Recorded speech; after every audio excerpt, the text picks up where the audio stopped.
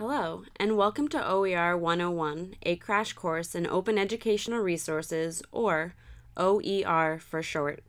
Part 2 of 2, Materials, Movements, and Moving Forward. My name is Chelsea Stone, and I am the Digital Resources and Projects Management Librarian at Sacred Heart University. In Part 1, you learned about the OER initiative at Sacred Heart, definitions of open educational resources, copyright, public domain, fair use, licensing, and Creative Commons. In Part 2, you'll learn about concrete OER materials, various movements, and thoughts for moving forward. OERs are being created by institutions, organizations, and academics. It is common for OERs to be found in collections or repositories. The collaborative and open sharing nature of the movement encourages pedagogical innovation. While many open educational resources are created by reputable resources, it is always a good idea to have a review process for quality of content and pedagogical applicability. Examples of OERs include MIT Courseware, which offers complete courses in a variety of subjects at both the undergraduate and graduate level. OpenStax, which offers a variety of open textbooks available online for download and in low-cost print versions. Course packs compiled by professors for materials in the public domain. Materials created by faculty or students from lecture notes, readings, syllabi, etc., that have been openly licensed, and more. Many of the faculty at Sacred Heart University are working on new and innovative ways to incorporate OER and other freely available materials into their courses.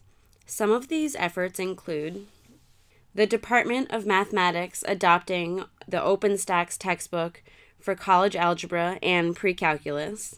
Assistant Provost for Teaching and Learning Steve Michaels, formerly the Department of Government Politics and Global Studies, created course packs using public domain materials. Professor Colleen Butler-Sweet from the Department of Sociology creating podcasts to supplement lectures. Professor Ayman Edelfatah from the School of Computer Science using Sway to create interactive lecture modules to teach coding to her students. As you can see from these examples, this movement is not just about the high cost of textbooks. OERs have numerous potential benefits, including alleviating student expenses, increasing pedagogical flexibility, and improving student engagement. OER can be utilized in traditional, hybrid, multimedia, or online learning environments. The success of and need for the OER movement can be seen acutely in United States higher education, with community colleges and state university systems taking up the leadership mantle in the movement.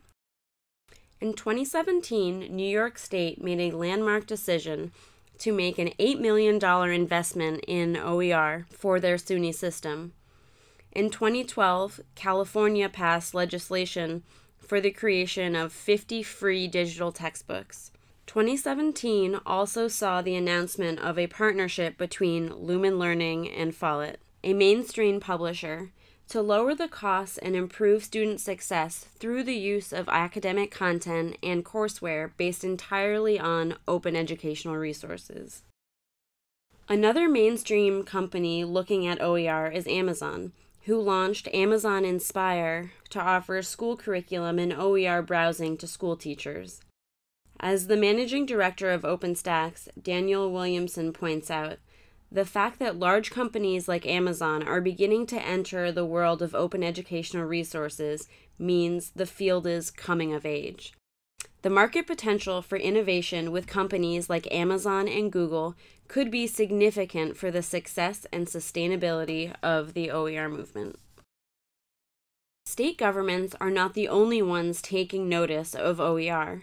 In 2015, as part of the third Open Government National Action Plan, the Obama administration emphasized the importance of OER, saying, Open educational resources are an investment in sustainable human development. They have the potential to increase access to high-quality education and reduce the cost of educational opportunities around the world. Open educational resources can expand access to key educational materials, enabling the domestic and international communities to attain skills and more easily access meaningful learning opportunities.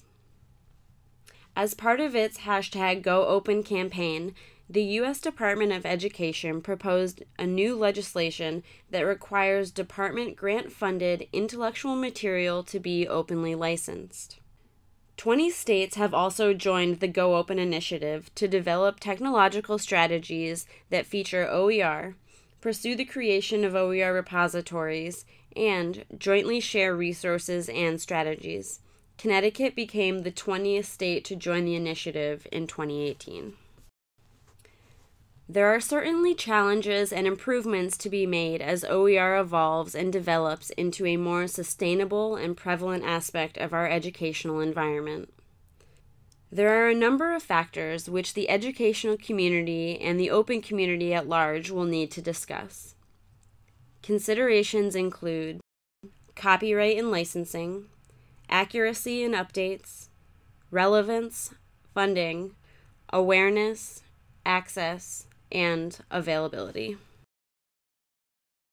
According to a 2015-2016 Babson survey, 58.1% of faculty reported to be not aware of open educational resources. 16.5% were somewhat aware. This represents a modest increase from the 2014-2015 survey. 65.7% responded that they were not aware of open textbooks. There is a concern that with both OER and the concept of open, that faculty have a fuzzy understanding and awareness. 81% are aware or very aware of copyright. 66% said that they are aware or very aware of the public domain. 38% are aware or very aware of Creative Commons. When looking at perceived barriers, it is clear that there needs to be institutional support for faculty to identify and implement OER. 49% of faculty responded, "There are not enough resources for my subject."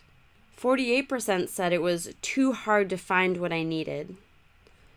45% responded that there is no comprehensive catalog of resources. About 23% of respondents find searching for OER difficult to very difficult, with about 62% saying they don't know. As institutions and communities invest in and develop OER, the availability and credibility of these resources will increase. Additionally, while cost savings is a significant reason for adopting OER, the push has to be about more than just financial considerations. Many faculty cite the quality and content of materials as the most important factors in selecting resources for class use. The OER movement is part of a larger open movement, and we are all invested in common goals. From a larger vantage point, OER is about equitable access to resources and information for educators, for students, and for the world. Thank you for joining me for OER 101, a crash course in open educational resources, Part 2. I'd like to give a special thanks to the contributions of Jaya Cannon and Zach Claybaugh, as well as to Ulla Lechtenberg and Mark Denny.